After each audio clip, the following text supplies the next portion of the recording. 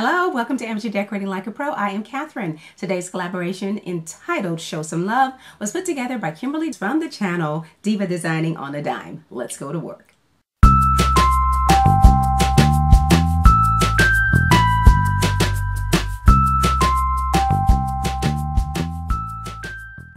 Now I simply want to add some red to my living room and dining room for Valentine's Day. Now I purchased this canister style container from Goodwill about 1.5 years ago, and I just loved it because it had the mirrors on the outside, and obviously there was a floral arrangement in it before because there was a bunch of glue on the inside. So I'm going to do the same thing and use it on my mantle.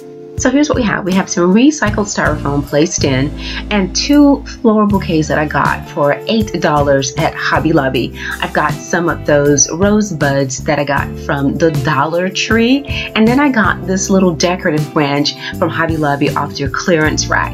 And then I just started to just add the flowers. I added one of the bouquets from Hobby Lobby vertically, the other one horizontally across the bottom, and I just started to just insert scraps from old floral arrangements until it became nice and full.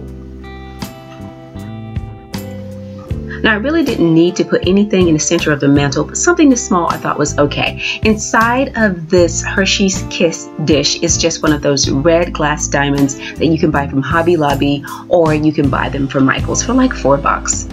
Okay, now this vignette has crystal glasses, a crystal frame, and of course topped it off with Dollar Tree silver tray and easel right behind it. It just pushes it forward. I love those trays, and when I see them in different sizes and different shapes that I don't already have, I pick them up. Now I wanted to buy the red 8-inch LED candles, but I could not find any. So I had these short red ones that I got from the Dollar Tree along with this potpourri. I left them both outside until the scent was completely gone from them. And then of course poured the potpourri in the bottom to cover up a lot of the glue along the base, placed the candle on top, and voila! If you want to know how to make pillared candlesticks from lamps, then check out this DIY. I'll have the link in the comments area. I also added candles to my bird cage. Now for the big red vase that's sitting on my coffee table, I filled it with tea lights. Now I've already uploaded a video on how to make these beautiful rose topiaries using Dollar Tree supplies. So please check out that video. You'll find the link in the comment area of this video.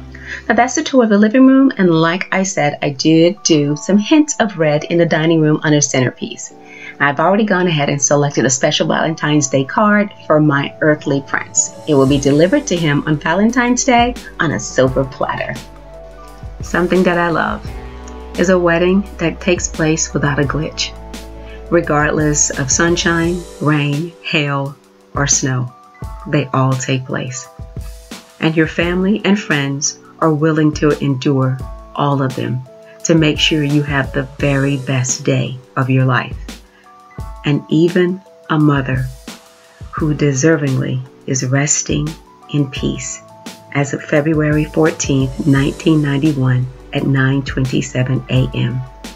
gets all dressed up for the occasion so she can sit right up front next to her baby girl on her wedding day.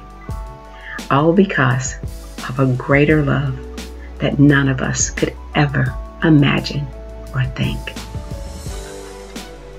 Now remember, there are links to all of the participating channels in the comments area of this video.